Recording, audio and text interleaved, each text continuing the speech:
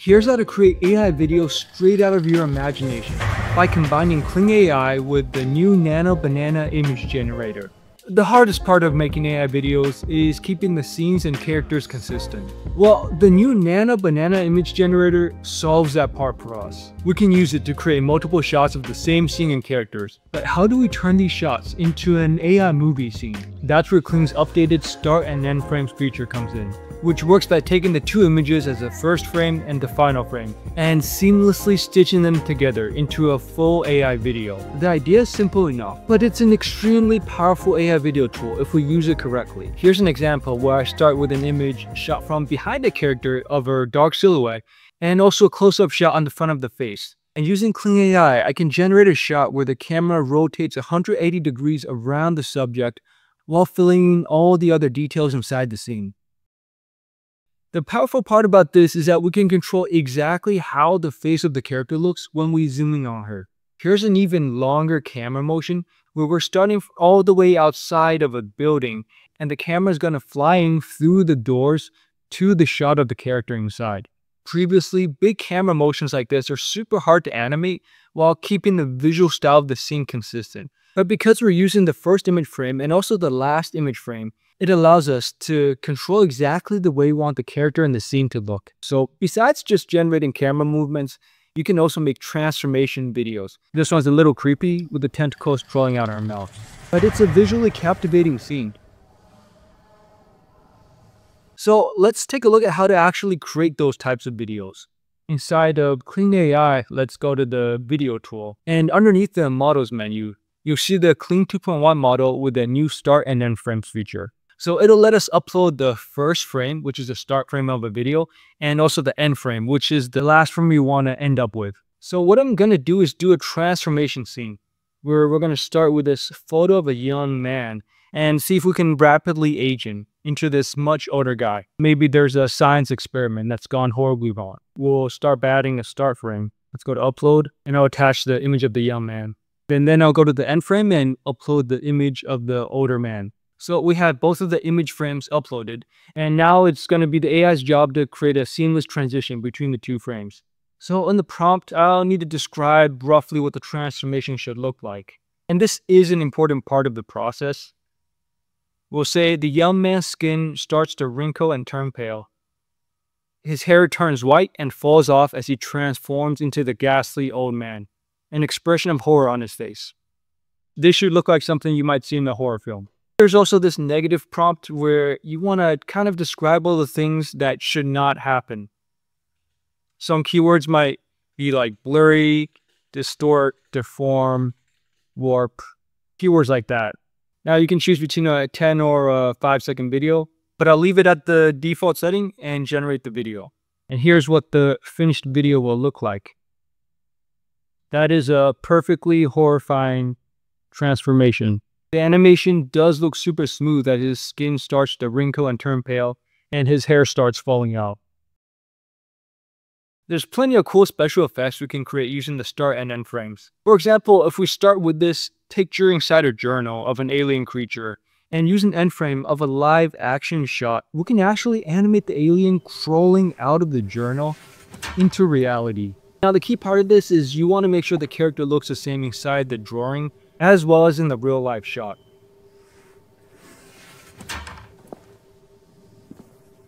Here's another example of a transformation type of shot where we have this huge lunar monster bursting out through the ground.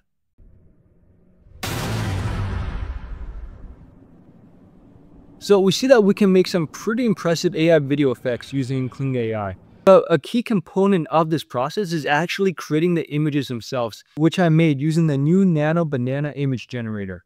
It's an AI-powered image editor that lets you edit images in real time using just basic language descriptions. So to create these images with Nano Banana, you can access them through Google Gemini, and you'll want to make sure that you have the Flash model selected. Then using this image editor, I could take this photo of the old man, for example, and ask him to reverse his aging so he's younger. So let's take this picture of him.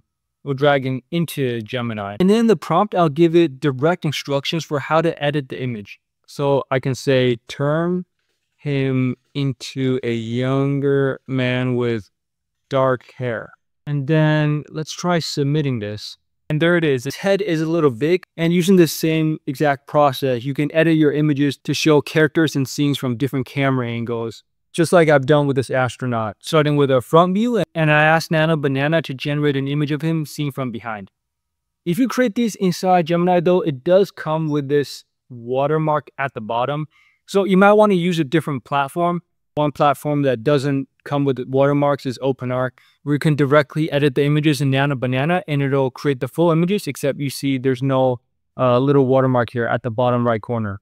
So aside from the visual effects of transformations, a great way to use this start and end frames feature is that it gives you a huge amount of control over the camera movement in the scene. So I showed this example where we have a photo of the astronaut seen from the front, and also one of him 180 degrees turned away from behind. And we can make the camera rotate around him.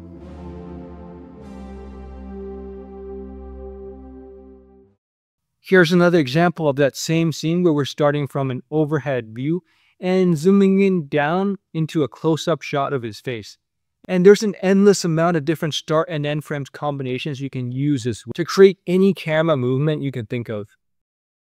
But we can take things even a step further and make way bigger camera motions that also include transformations in the images. So let's say if I start with this photo of a spaceship and I use the end frame of a close-up shot on an astronaut's face, we can actually generate a complete seamless camera movement starting from outside the plane, zooming in all the way through the window onto the astronaut's face. And for all of the transformations that I'm showing you, we can also move in the opposite direction. So in the example I just showed, we started from the spaceship and zoomed in onto the astronaut's face. However, we can use this reverse button and it'll change the direction of the camera motion. This time starting from the astronaut's face and pulling back all the way out to show the spaceship.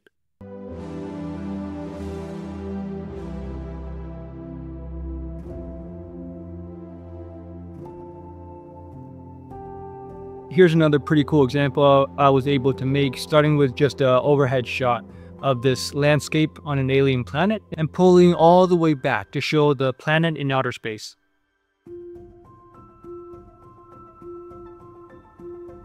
The way you run this prompt when you use this AI video feature does make a pretty big difference.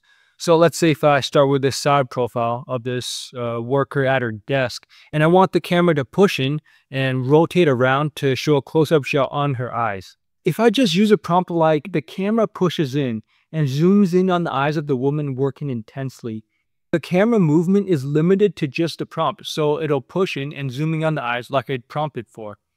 But to make this work, the AI will make the woman rotate in her chair and face us. This is not the effect I'm going for though. I want the camera to actually rotate in front of her. So instead I'll use a prompt like the camera pushes in towards the woman and rotates in front of the woman to show the eyes of her working intensely. If we use that prompt, it'll generate a completely different camera movement than before. It's going to push in and rotate 90 degrees around to show her face. There are so many possibilities of the types of AI videos you can make with this update from Kling. And if you combine it with a powerful Nano Banana image generator, the possibilities are endless.